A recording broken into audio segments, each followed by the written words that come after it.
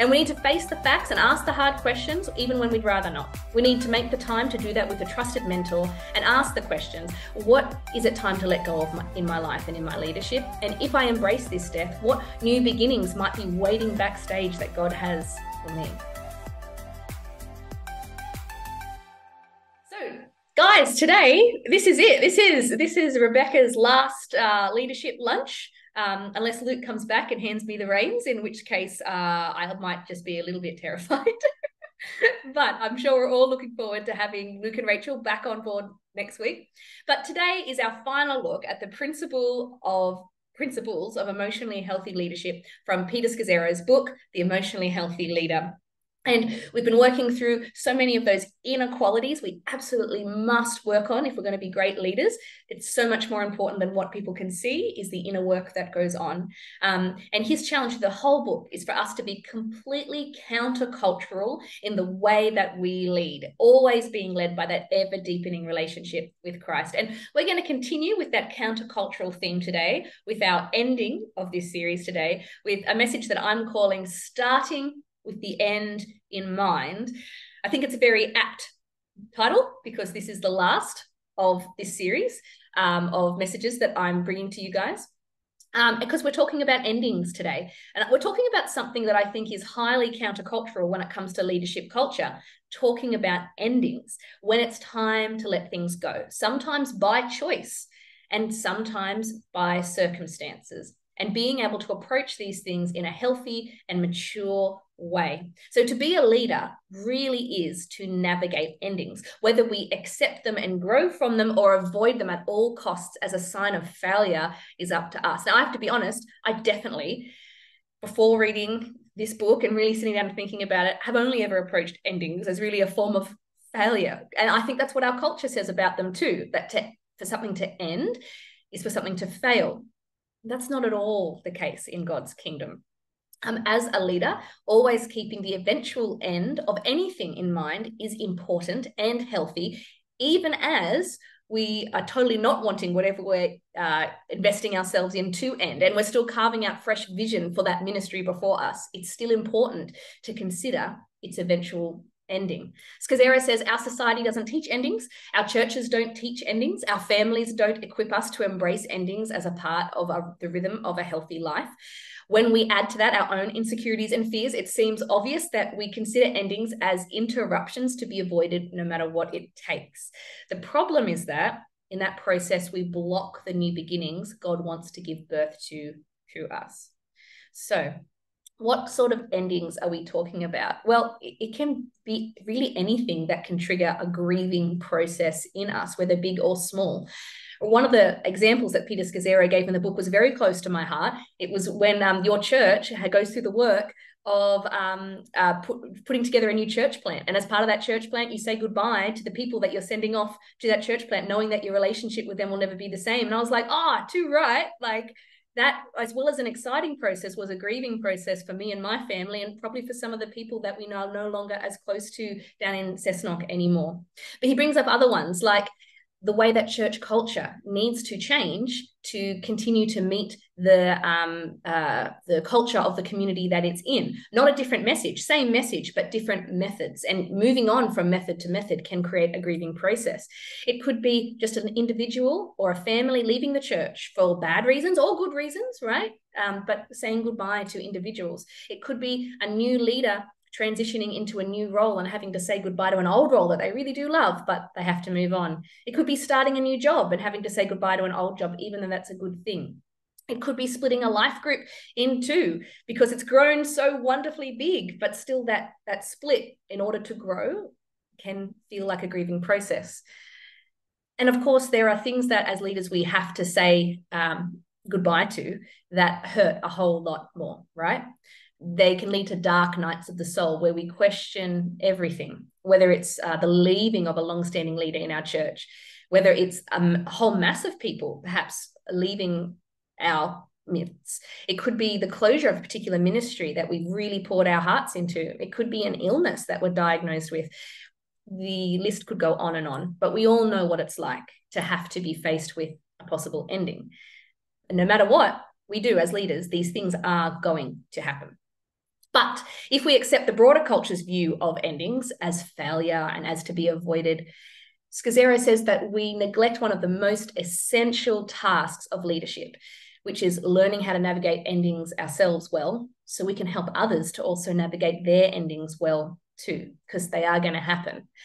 He says this: as Christians, we know that death is a necessary prerequisite to resurrection. To bear long-term fruit for Christ, we need to recognize that some things are going to have to die for new things to grow. If we do not embrace that reality, then we tend to live in fear. We tend to dread endings as a sign of failure rather than an opportunity to do something new. We end up mistakenly believing that our responsibilities as leaders is always to keep things going, even if they're not working. In fact, he says, if leaders model openness and acceptance of endings, that would help those that they lead to see endings as of normal and of value and not as failures. He says that endings do not have to be obstacles to be removed and avoided and gotten over quickly. He says there's much growth that we might miss by attempting to move on from our grief. And he gives us two questions we can ask when we're going through some of those grieving processes, or we think we might be approaching a possible ending. He says, we can say, Lord, how are you using this moment to help me to depend more deeply on you? And what hidden gifts might be hidden in this process? So our challenge today to take away from this lunch is to start with the end in mind, or perhaps continue whatever we're doing with a possible ending one day in mind. He says that there are 4 things that we can do to really make sure that we're doing this well. Number 1, sounds pretty dire, right? But he says we need to accept that endings are a death. Death is never fun, right? It's something that we all have to face at some point in our lives, either ourselves or with others. But I know personally that when I had to say goodbye to my mother, it actually took me years and years to begin to process that properly, because I over-intellectualized the process. It was like, it's okay. I know she's in heaven. It's fine. I don't have to grieve. It's okay. And I just kept pushing it down for so long, only to bubble up. It was only a couple of years ago that I actually went and got some help to process that properly, because we don't need to intellectualize and move on too quickly from our endings. We don't need to pretend they don't hurt. We need to recognize they are a death. Death hurts, and that's okay. We need to feel it. All emotions are okay. All behaviors are not. I teach my kids this, but all emotions are okay. And we need to face the facts and ask the hard questions, even when we'd rather not. We need to make the time to do that with a trusted mentor and ask the questions. What is it time to let go of in my life and in my leadership? And if I embrace this death, what new beginnings might be waiting backstage that God has for me? So that's number 1. We need to accept that endings really are a death. Okay, moving on from that one. Number 2, we need to recognize that endings and waiting in the confusing in-between periods often takes much longer than we think. We can't rush for the waiting between endings and beginnings to be over. God's purposes in endings and losses is not simply about changing our external circumstances. By helping us to embrace endings well, he's doing something far greater in us, initiating a deeper level of transformation through us if we let him. I know we've all got experiences with endings, but I would just love to share that in 2017 and 2018, I was going through a whole series of endings and a massive waiting period where I chose to leave a job that I loved in order to prioritize my family. And man, I remember walking out of that job on that last day, just in tears, like, God, I don't know what's next. I need you to put the next step before me, right? And then the next year in 2018, in the midst of trying to put my family first, I had to have a meeting with Luke and Rachel where I had to say no to continuing on with the current role that I was doing at church, which was event management. I was like in charge of all of the events at church. And I remember once again, I was in that meeting and I was crying because I didn't want to do it because I felt like I was letting everyone down. It was an ending and it needed to be grieved over. Except if I didn't say no to those 2 things, number 1, I know that our leadership team at church went on to realize that we didn't have to do events so big all the time, that it was actually over-exhausting our team and that we could be an effective church in other ways. And that has led to so many new births of other ideas, which has been wonderful. But on a personal note, that led me to a period of waiting and constant prayer about what would be next, to the point where we were eventually presented with Scone as being our next step. And we were able to say yes to coming up here and leading that. But it was a really long, like 2.5 year period of waiting. So endings are a death. It's important to give yourself time to grieve, and it's important not to rush off to the next thing. We need to give the waiting its proper weight. Skizera says, number 3, I'll go through these ones nice and quick, that we view endings and waiting. It's important that we view endings and waiting as inextricably linked to our personal maturing in Christ. I think you know this in our culture. We don't want to have endings. We want to have new beginnings all the time. We want to have new stuff all the time. And if we do that, we completely miss out on the inner work that he wants to be doing in us when we slow down and we deal with that inner stuff. And I know during that period of 2.5 years of waiting that I was just talking about, God did a massive work in my heart about relying on him and about slowing down and not having to be a doer, but being able to just be, and knowing that that was of value. He's still doing that work in me. It's never done. But by embracing endings and embracing waiting, that work is done in us.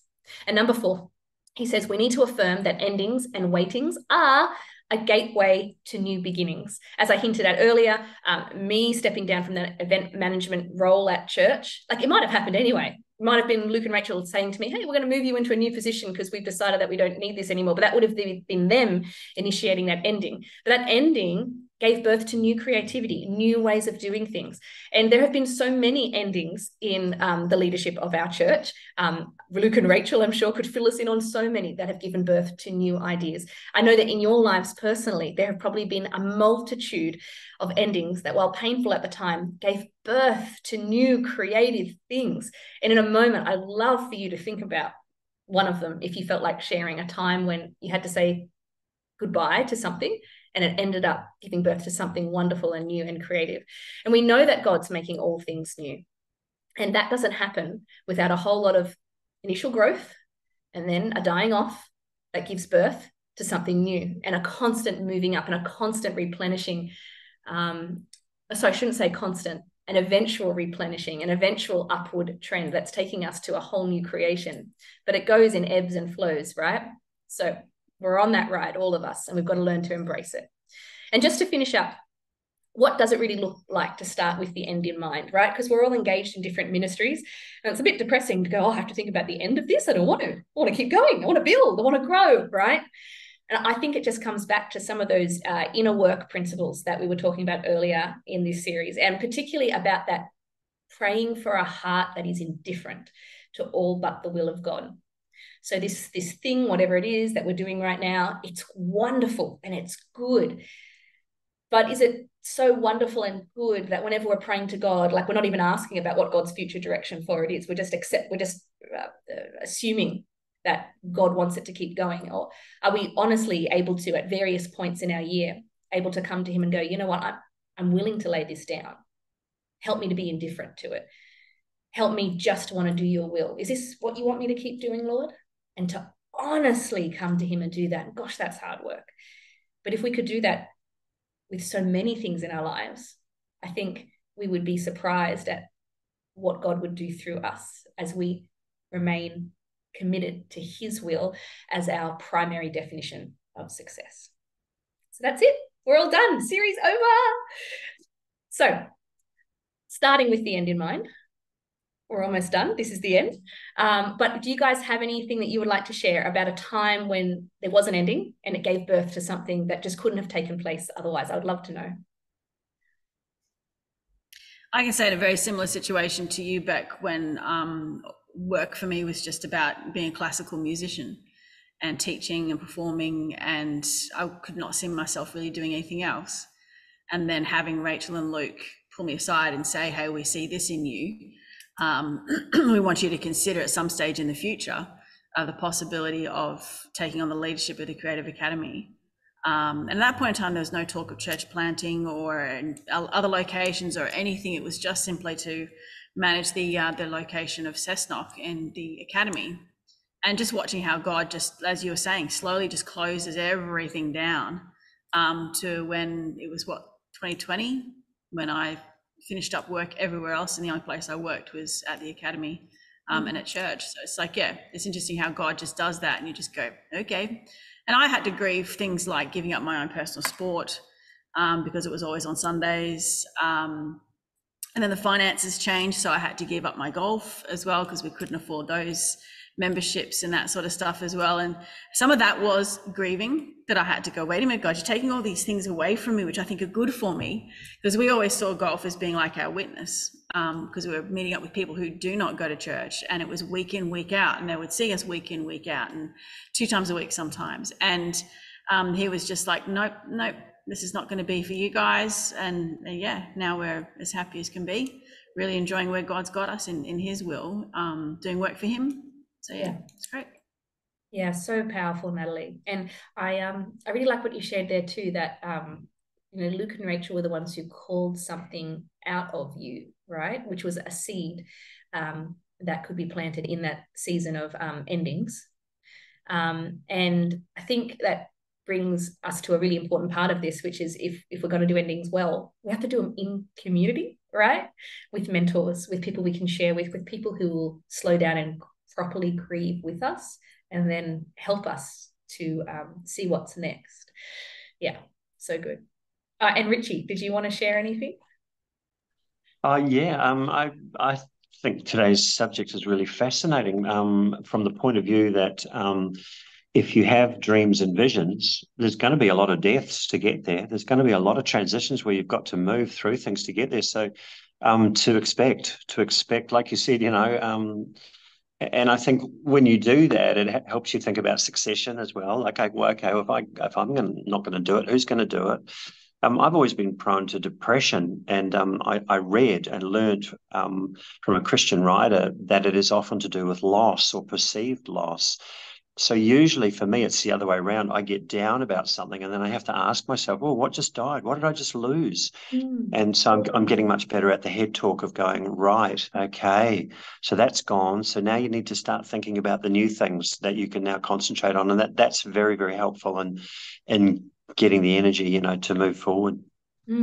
Yeah, so good. Thank you for sharing. And thank you for sharing just also your struggles with mental health, which are shared by so many people as well. And lots of people go through that at various stages in their lives because, once again, being able to go through that in healthy community and dealing with the endings in a healthy way in community, and getting help for our different mental health needs in community is such an important part of this process as well. Well, thank you guys for joining me for what could be a bit of a depressing, final leadership talk. I got to the end of Peter Scazzero's book and I'm like, oh, this is a bit sobering. But of course, that's the worldly way of thinking of this, that it's, endings, no, because it's the new beginning, right? There are so many new beginnings for me, for you, Natalie, for you, Richard, and for everybody. There are so many new beginnings that can be so fruitful if we're willing to accept them in full, rather than being fearful and trying to run from them. So that's my prayer for you guys as we finish, that from this series, you guys would be inspired to pray that prayer of indifference and to keep asking God for fresh direction, and to get ready for whatever new beginning might be there for you. Hopefully not too soon, because I love you both very much. but in its season, whatever that looks like. Yeah. All right, guys, you guys have a wonderful rest of your lunch, and I'll see you when I see you. Bye. Thanks, Beck.